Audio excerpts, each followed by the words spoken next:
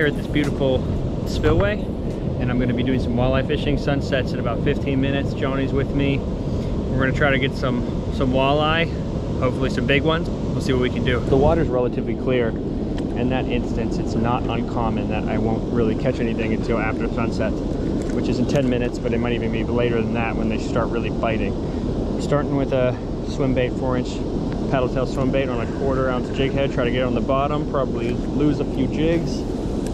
And then once it's really dark, I'm going to definitely be throwing some bigger lures on this steep drop off, trying to get some really big ones. But right now, just want to get on the board. So I'm going deep, small bait. Just try to see if I can find any fish down there eating.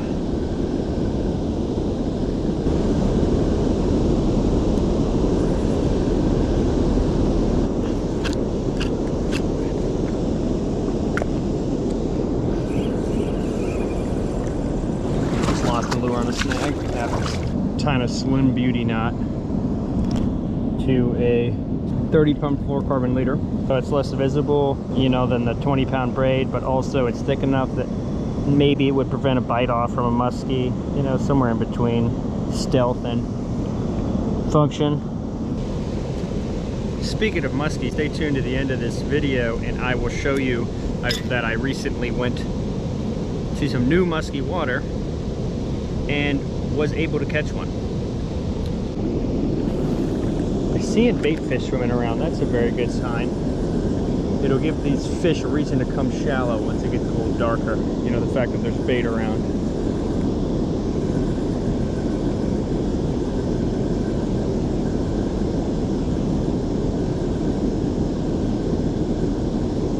Got one.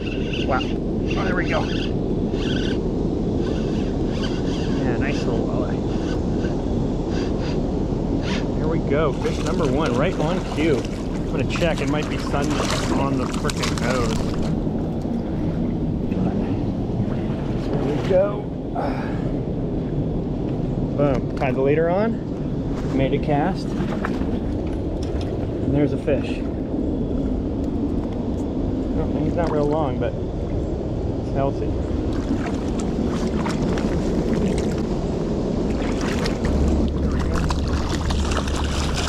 There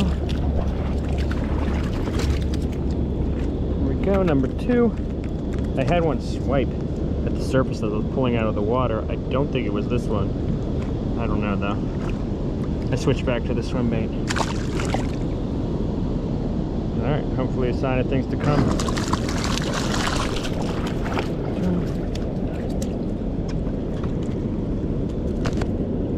There we go, number 3. Number 4. Swim bait, yep, all swim bait. Number 4. Hey. They're stacking up in this corner, you know?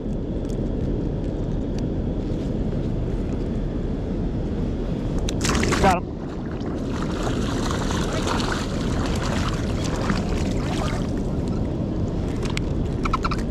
Oh, there you go, number 5. You got pretty big head shakes. Oh, there he is. Look at his head. Good? Oh, yeah.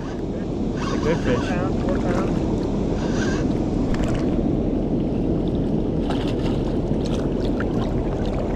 Oh, dude. Woo. Oh, yeah.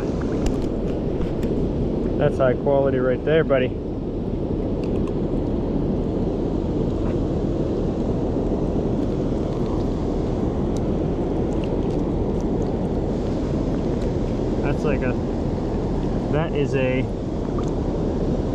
That's over 3 pounds, I'd say, for sure. Beauty.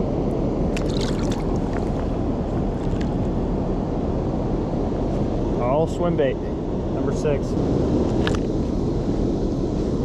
7. Johnny's hooked up and he's pulling drag. Nice fish. Yeah, it's a little, you never can tell when they're against the current.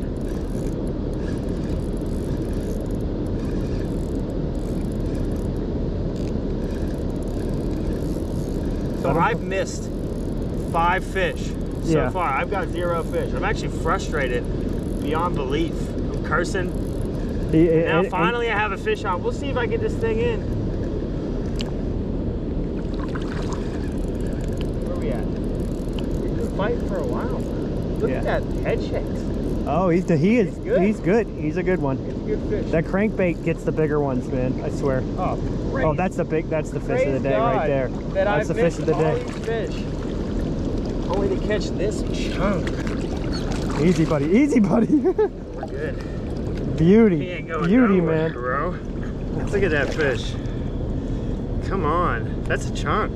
That is a good one, man. Yeah. That's another over 3. Yeah. I'd say for sure. Shut your light off real quick. And look at me with that. Come on. Unisco. Dude, I have been hustling for this walleye today. Finally got one. And he is a... he's a fatty. He's perfect. He's a fall fatty, you might say. He's perfect. Yep. I might kiss him. All right. Beauty. That crankbait gets the big one. Show him the crankbait. This is a... I really like that this is working. He just hooked... That's the 3rd fish he's hooked here and not too long. It's the live target. So if you're familiar with our rivers, we have a ton of these little baby emerald shiners, and that's all they eat. I mean, that's all that you see much of. I mean, there's bigger stuff, but there's a lot of these. They're kind of smaller, so this live target looks like it's a school of little baby emerald shiners or something. Little school of baby shiners inside of a, you know, 4.5 inch crankbait body. So since I put it on, I've had 4 fish. Well, that was the first one landed. Yeah, but it's working. These hooks are good, but very nice hooks. Shawnee just left, so I stole his bait. Oh, new species. Got a sauger. And we're getting a phone call. Oh, look at that.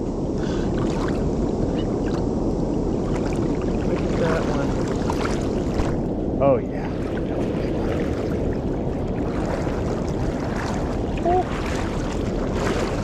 Over here, get a better look. That's a good fish. He just spit up what he's eating. He just spit up what he is eating. Let's take a look. It just came out of his mouth. It's a chub. It's a creek chub. So here's the fish.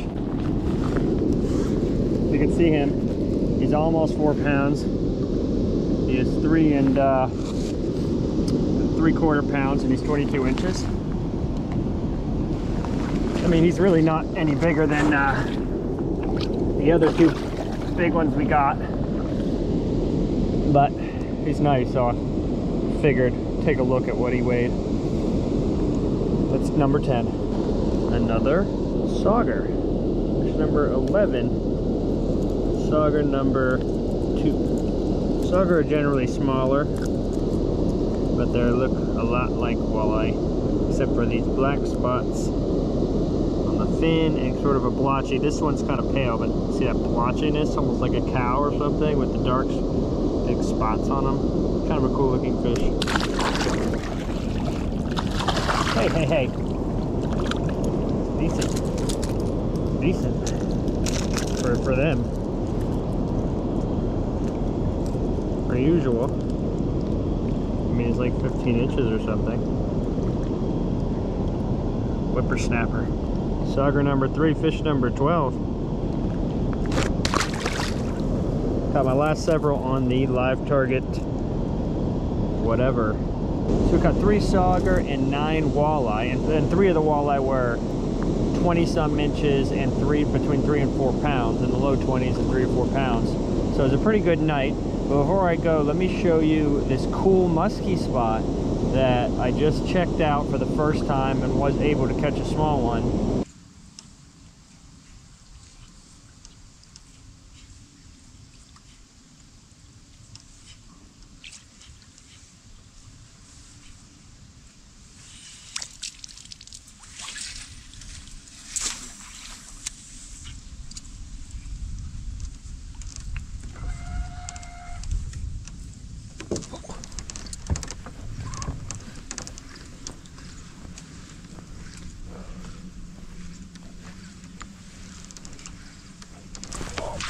Got him.